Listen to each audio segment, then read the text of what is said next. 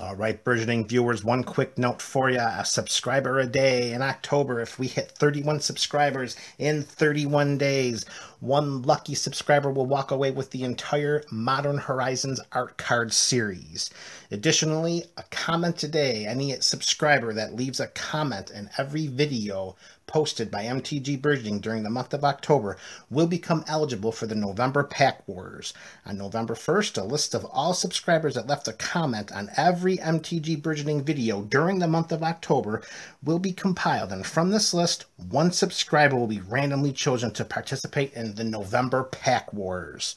So hope for peace, but prepare for war.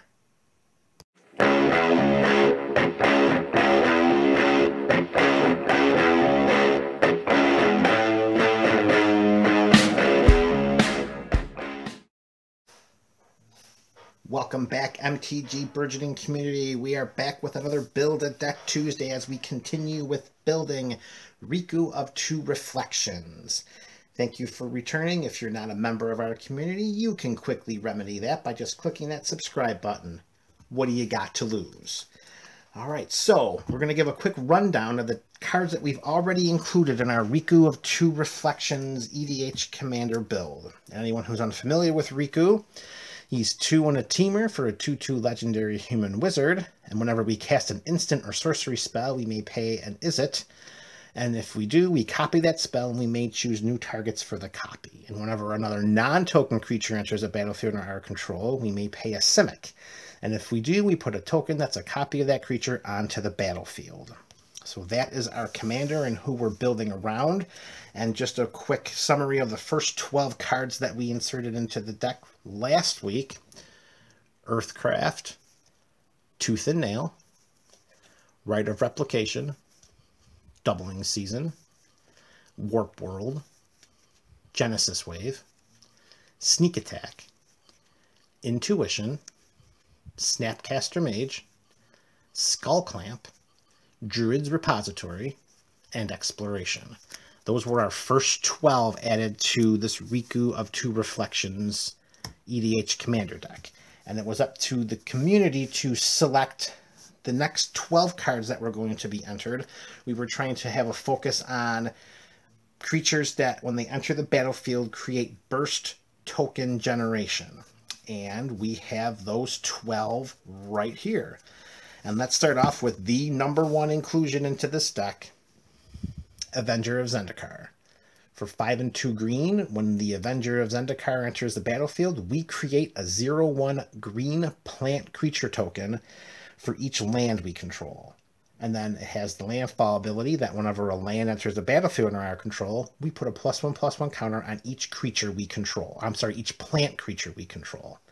This is the perfect example of what a creature that we want to copy with Riku. We want to look to load up our battlefield as we talked about last week, and you can click on any of the links below in the description to bring you up to speed if you don't know exactly where this deck is focusing and what its theme is trying to be. But this is the perfect creature to populate our board with tons of tokens, giving us all kinds of advantages to use with Earthcraft, to use with a Warp World. And this is our creature #1 to copy with Riku. Add a green and a blue, and we double our plant tokens. Riku is awesome with Avenger of Zendikar. Creature #2, the Avenger of Zendikar returns. Kind of. We have Phylath, World Sculptor. For 4 red and a green, we had a 5/5 legendary. Now, that's where we got into a little bit of trouble. I was trying to prioritize non-legendary creatures so that the creature would stick around due to the legend rule. However, Phylath's ability is too strong to not include just by the restriction of it being legendary. So it's okay if we have to part with the original card or the token or however it is we choose to, which one will die. We still gain its enter the battlefield trigger, and that's what's most important, because when Phylath World Sculptor comes into play, we create a 0/1 green plant creature token, just like the Avenger, for each basic land we control. Now, that's not as good as the Avenger, of course, but we will have a swath of basic lands included in this deck, so that should not be too much of a hardship. to include an additional creature similar to Avenger of Zendikar, I think that warrants Phylath's inclusion in this deck list. It also has a landfall mechanic that whenever a land enters a battlefield under our control, we can put 4+1/+1 counters on target plant we control. So if we line up the Avenger of Zendikar with Phylath, we see that there's a great deal of synergy if these two are in play at the same time. Because for the Avenger of Zendikar, it says we put a +1/+1 counter on each plant creature we control. It doesn't specify that they have to be Avenger of Zendikars. So with his landfall ability, we can pump up Phylath's, and vice versa. With Phylath's ability, we can put 4+1/+1 counters on an Avenger of Zendikar plant token. These two guys are primo choices for a Riku of 2 Reflections copy trigger. Creature number 3, Chancellor of the Forge. 4 and triple red, it's a 5/5 giant, and if we have this card in our opening hand, we may reveal it. And if we do, at the beginning of our first upkeep, we can put a 1/1 red goblin creature token with haste onto the battlefield. Trust me, that's not the reason why he's in our deck. It's that second wall of text that's so much more intriguing. When Chancellor of the Forge enters the battlefield, put X, 1/1 red goblin creature tokens with haste onto the battlefield, where X is the number of creatures we control. This is great following any one of these two creatures. Chancellor of the Forge is a fantastic creature to target with an entwined tooth and nail and have its ability go on the stack first so that it copies, not that it copies, so that it can take into effect the creatures that come into play, such as an Avenger of Zendikar.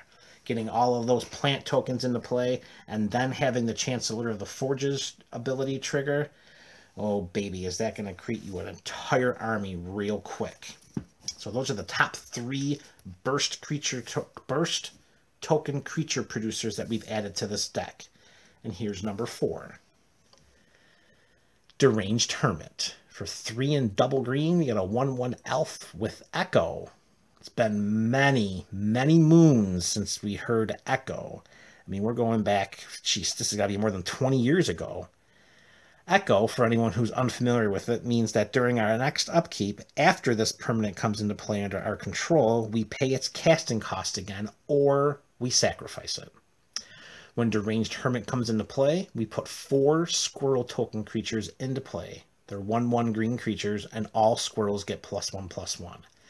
Even if we choose to not pay the Echo, which we most assuredly won't, because investing 10 into this guy is not worth it. However, investing 5 into him to get us 4 bodies, that is a very good ratio of investment to return, and that warrants Deranged Hermit's inclusion as a top 4 card with this subset of the deck. So good is Deranged Hermit that Modern Horizons decided to make another one. Sort of.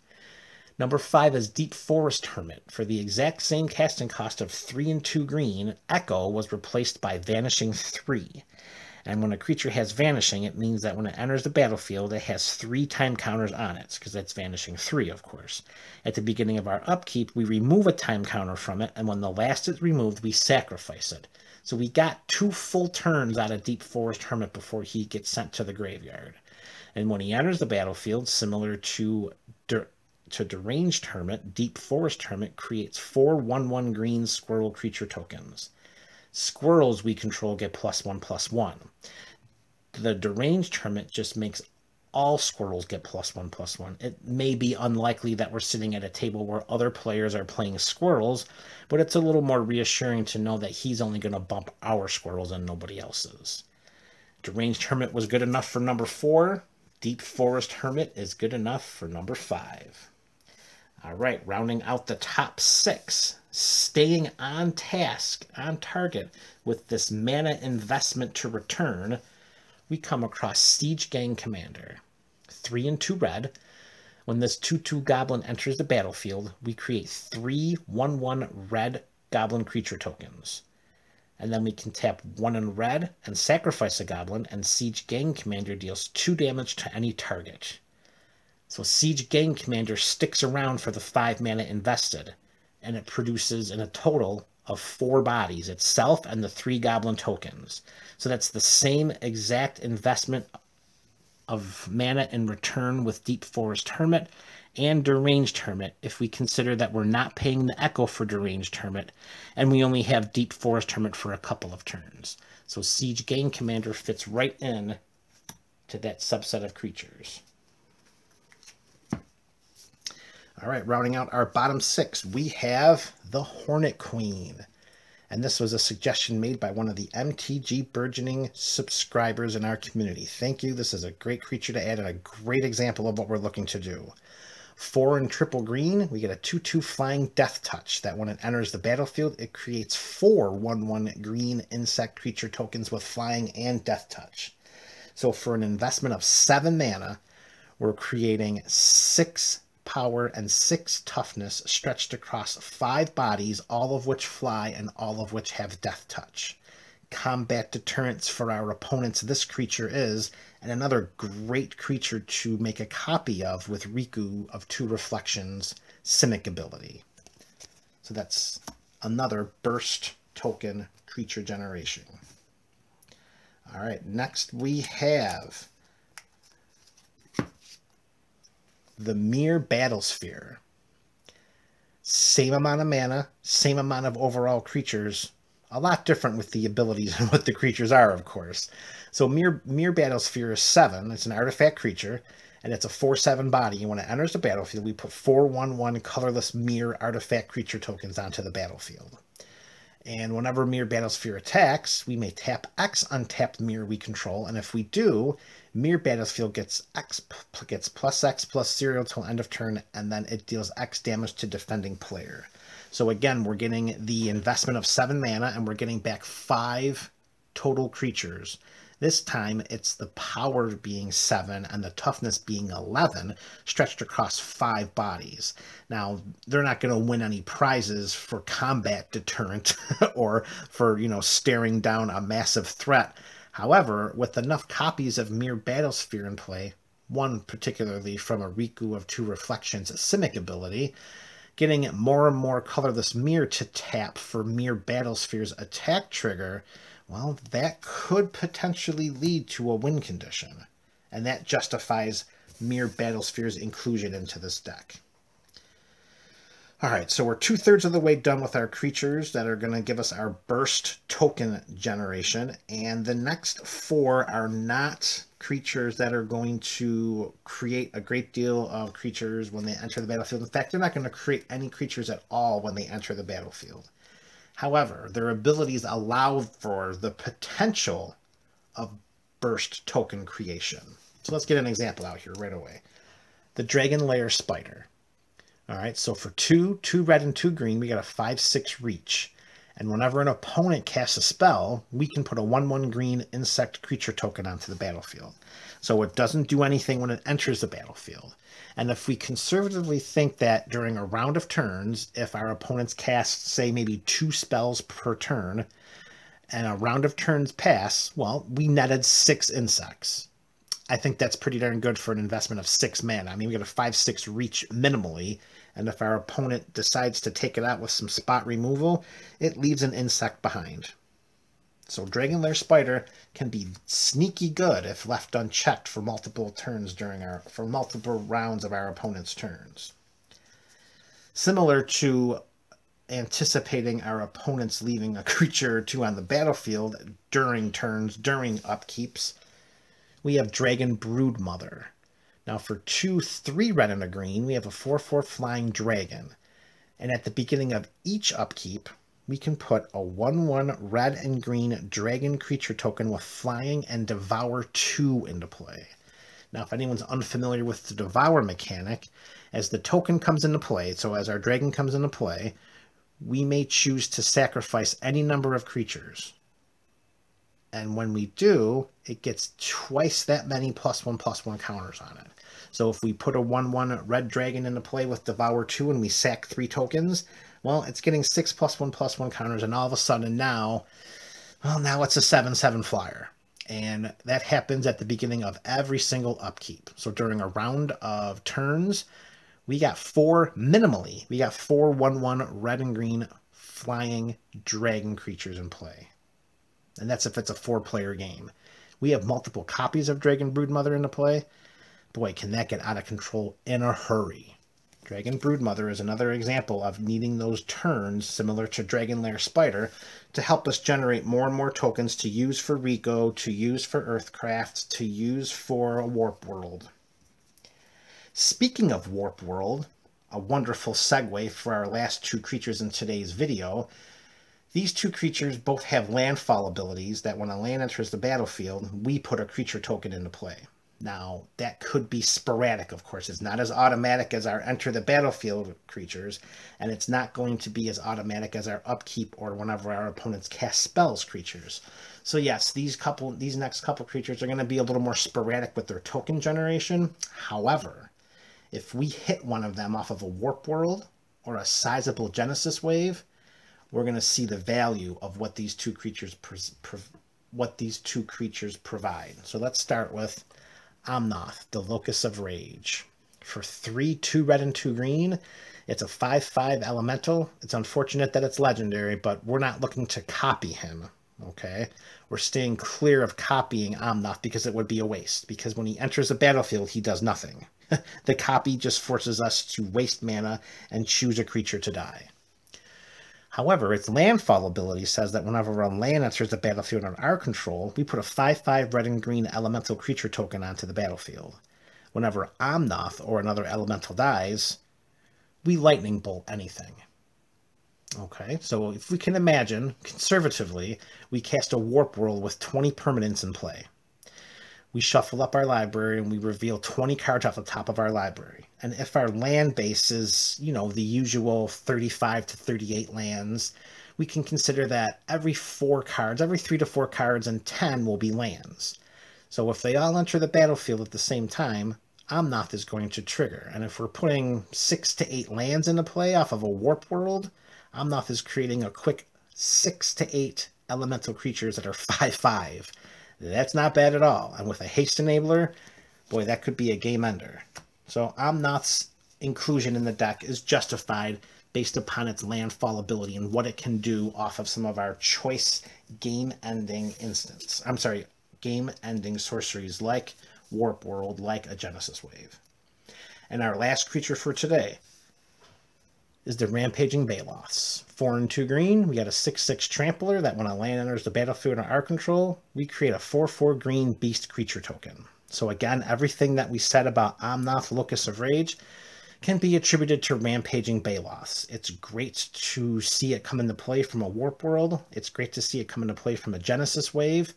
It's even great to make multiple copies of and then get some lands in play and create all kinds of beast creature tokens. Okay. And that is our next 12 creatures, next 12 cards that we're adding to our deck, all creatures. So for our next video, now let's create a list. We want another 12. We want the best 12. We are looking for creatures predominantly. We want to prioritize creatures because of cards like Warp World and Genesis Wave. We want to prioritize the creatures. That doesn't mean that we can't include instants or sorceries, but we want to prioritize, we want predominantly creatures for this next subset. We're looking for creatures that when they enter the battlefield, they get us a land into play and or they draw us a card. All right, and we're trying to keep the mana cost as low as possible. So let's hope that we can see each and every one of these creatures and or spells at 3 CMC or less. So that's what we're looking for, folks. You want the next 12 creatures and or spells that when they enter the battlefield, they get us a land in play, or they let us draw a card, or maybe both. This is MTG Burgeoning. We're building Riku of 2 Reflections. Let me know in the comments below what your next choices were to be, or check us out over at tappedout.net and leave your comments there. Go forth and enjoy your 2 days if we're talking of Riku of 2 Reflections. Want to become a Pack Wars combatant? 4 easy steps. Step number 1. Click on the link below in the description or go to www.buymeacoffee.com/MTG Burgeoning. Step number 2. Select either membership or support. Membership will enroll you into Pack Wars for $5 each month. Support will cost $5 for 1 month. Step number 3, complete payment information. The name you use will appear on the site. Use your real name, use your YouTube handle, or use no name at all and be anonymous. Be sure to include your email address in the information. Step number 4, most importantly, prepare for war.